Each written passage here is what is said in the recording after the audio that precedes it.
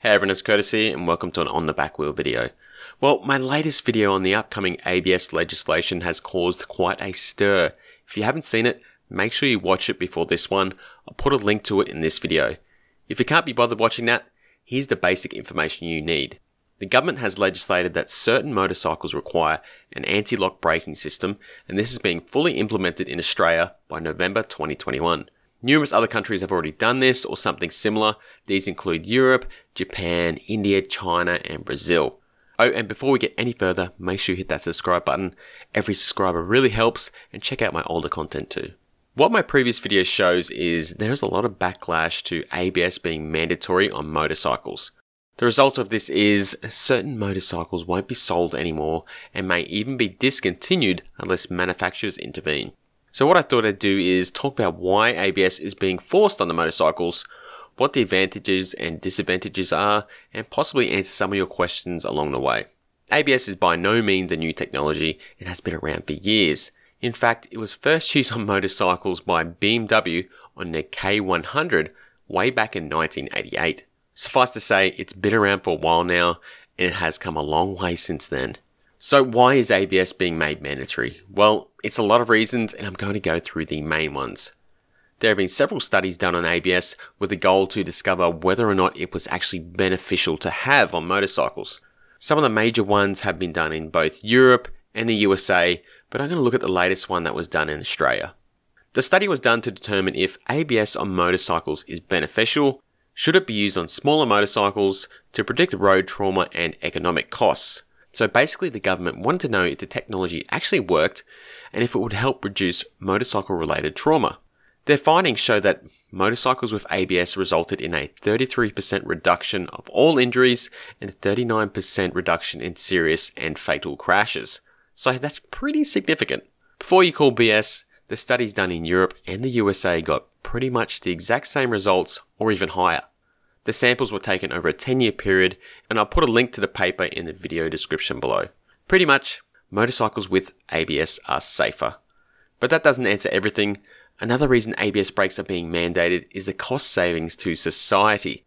The study stated that there was a profound amount of money to be saved, and the federal government stated that ABS brakes would save approximately $1.6 billion over 15 years.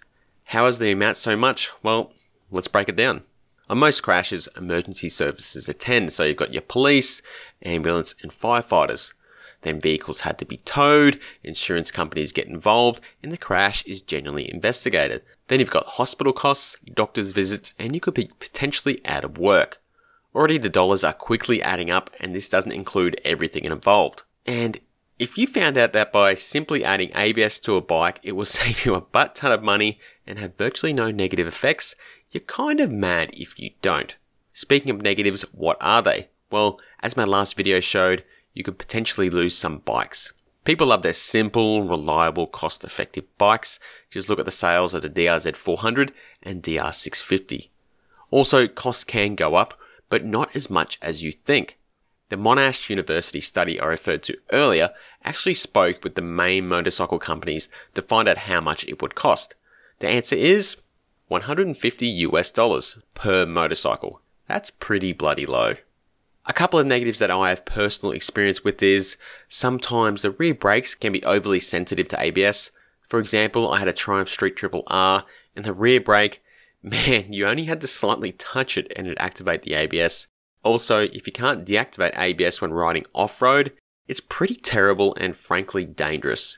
Thankfully, nearly all adventure motorcycles have the option to turn it off, and proper dirt bikes don't require it.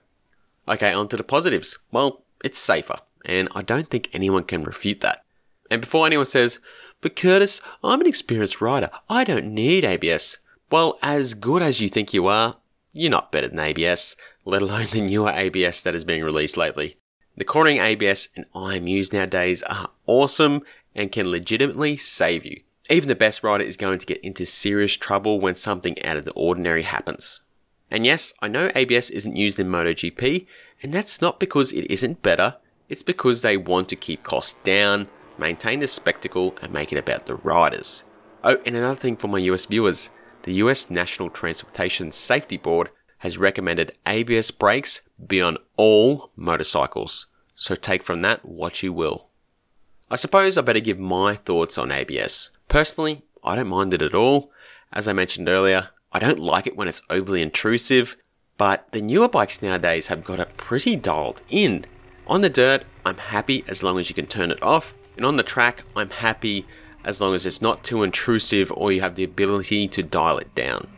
I'll be the first person to say politicians are a bunch of fucktards and they should leave us alone. But this isn't one of those times.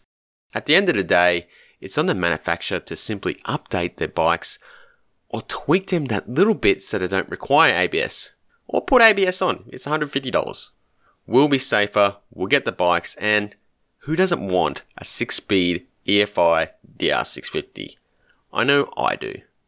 What do you all think? Are you for ABS? Are you against it? Do you hate it? Do you hate the government? Let me know in the comments below. And speaking of fucktards, don't be one. Hit that subscribe button and the like button. Okay, that's it from me. Until the next time, keep it on the back wheel, people.